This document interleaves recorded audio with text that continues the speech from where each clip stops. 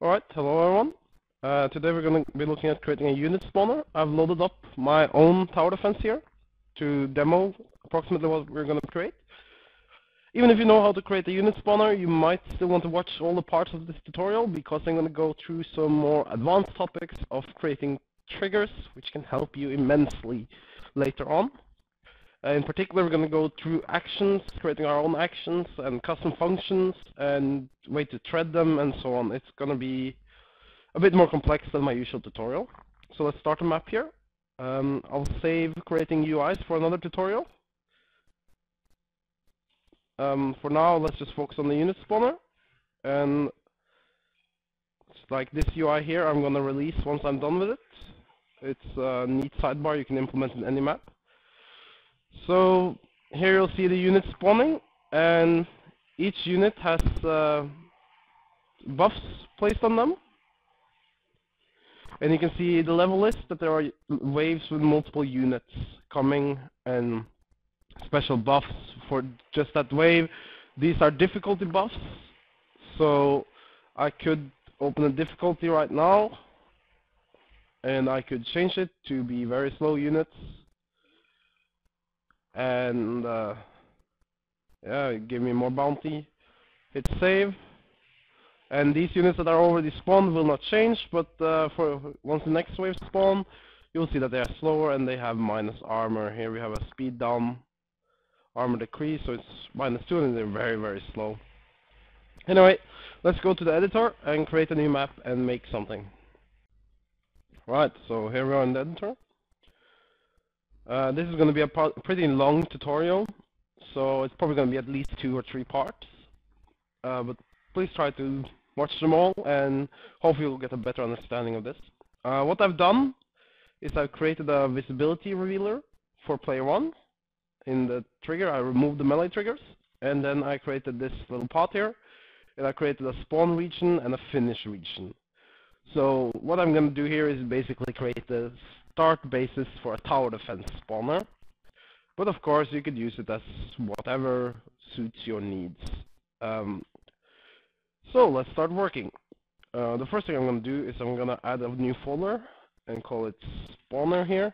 I like organizing my things in folders because it looks a hell of a lot prettier once you have a lot of triggers.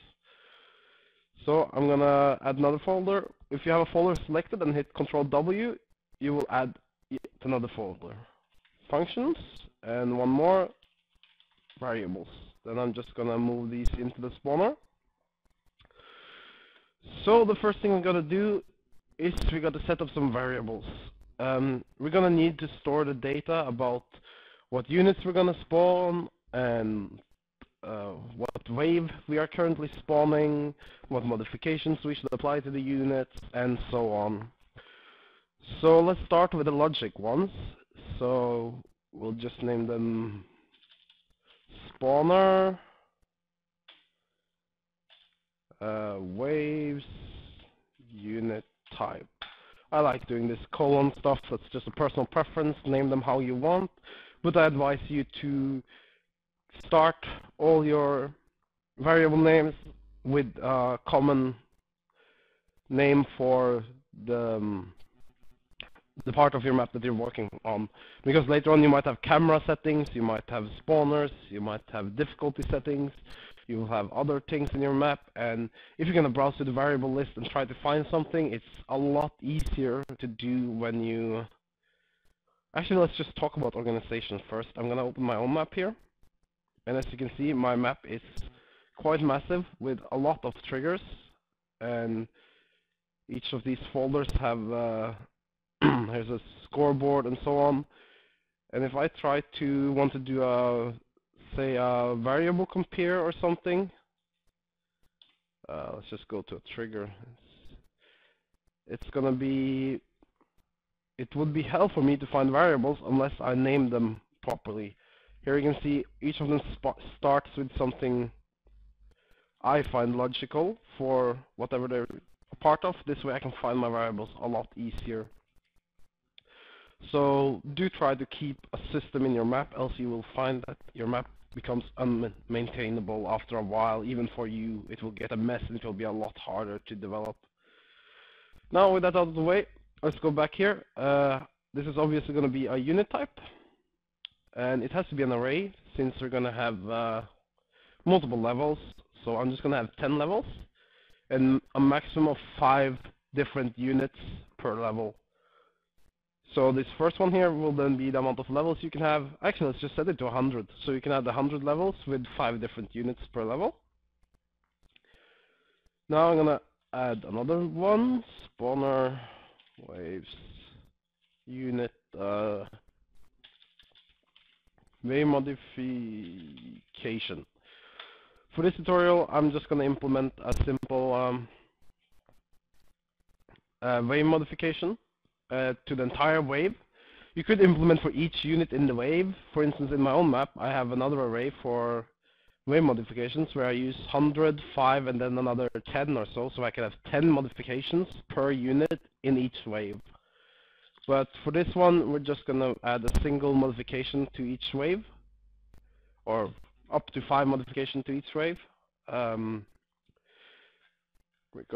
This is gonna be a game link and behavior, since we use behaviors to add modifications. So we have unit type and modification we can store right now. We're gonna need few more variables.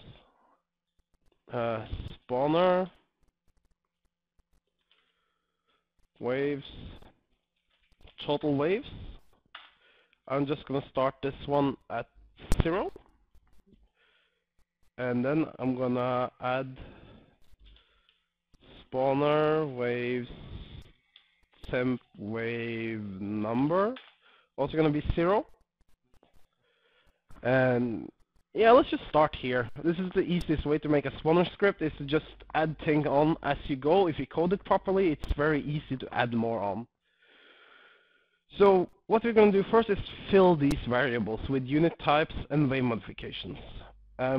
Most people would just make a trigger like so, and then unit waves, and then they will just start adding set variable, and then they will set the first in the wave, the first unit, and the first modification, and blah blah blah for each wave, and they would have just a huge trigger here with the arrays, working in arrays, and I find that a bit ugly, and it's a bit of a pain in the arse to maintain. So you're gonna have to do some kind of init waves anyway, but we can do it, make it our lives a bit easier. What we will do is we're gonna create a new action definition, and we're gonna call it spawner waves add wave. Alright, so hint text, try to fill in the hint text, it makes your life easier later on. Creates a new wave. There we go. All this script is going to do is going to set variable total waves. Sorry, I have a bit of a cold right now, so I might be coughing a bit. And we're going to set total waves +1, and then we're going to set another variable. We're going to set the temp wave, so we know which wave we're currently on, value to the value of total waves. You can do this in different ways, but I like to have the tracking here inside the spawning system. I think that makes more sense to track it here. You could make it so that you can add units to any wave at any point, and add a modification to any wave at any point as you wish, but I prefer to do it this way. So now we can add waves. It's not very useful in itself. We need to add units to the waves, so I'm just going to make another action here. Oh, it defaults to function actually when you press W, so I'm just going to go here and new action definition. Spawner waves add unit to wave. And